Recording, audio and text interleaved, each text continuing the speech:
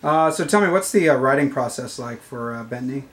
Well, at first, a few years ago, Courtney Swain and I started collaborating on writing songs. Like, well, we both went to school together at Berklee College of Music in Boston, and I did this experiment where I had a bunch of my friends who were singers get in a room and we improvised choral arrangements. And long story short, Courtney was the only one who really did it right, in my opinion, and that's kind of how we started our friendship, was from that jam.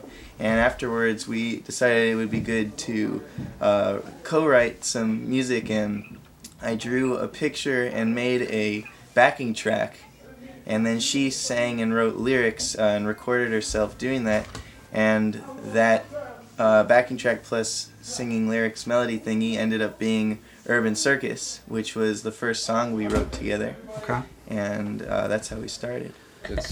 So the whole Berklee School of Music, tell me what that experience has been like for you guys. Amazing. Amazing. It's a small school run by musicians, by no means business people. So, there are all these quirks, and some people don't like it, they leave quickly, and some people like us stay through the whole thing. But for me, what's really changed my life is the community of people who go there. You think it's a school of musicians, so everyone's always getting high, always getting drunk. Complete opposite. Everyone's Sometimes. Well, sometimes. I guess it depends on the people too. But my impression of the student body is that everyone is just always striving to do something, and it's kind of a very fortunate bunch of people who have found what they want to do with their life. So it's so inspiring to be with them. And it's a little stressful sometimes because you're a musician and you go to music school, so you do music all day, every day, and you think about resting or doing something else, and just like, okay, someone's practicing right now, I should probably be practicing too. But no, it's a great place. And I think a lot of people go there just expecting the school to make them better at music, and I think you can't just do the curriculum and be then really great at music. You have to work really hard on your own stuff, and on the side you have to always be working on other things, or else something will, you won't be balanced. You'll be like, I'm great at theory now, but where did my soul go?